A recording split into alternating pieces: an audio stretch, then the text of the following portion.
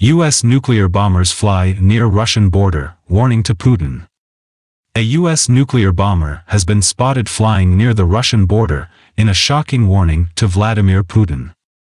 The warning comes after the Russian president reportedly sent bombers equipped with nuclear bombs to Sweden, but they were intercepted by the country's military aircraft.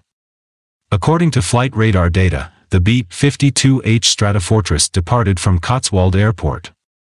Swedish media reported a few days ago that 4 Russian fighter jets had flown over the Baltic, towards the island of Gotland. According to them, they were 2 Sukhoi Su-24 bombers and 2 Sukhoi Su-27 bombers.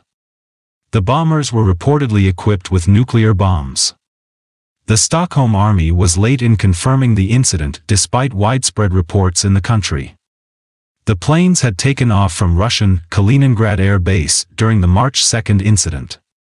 Sources told Swedish media that it is believed there was a deliberate attempt to intimidate the Swedes. Swedish JAS-39 Gripen fighter jets took off in flight to evict Russian planes that had been staying in Swedish airspace for at least a minute. Stockholm confirmed the interception earlier this month, but reports of aircraft equipped with nuclear weapons were published only now.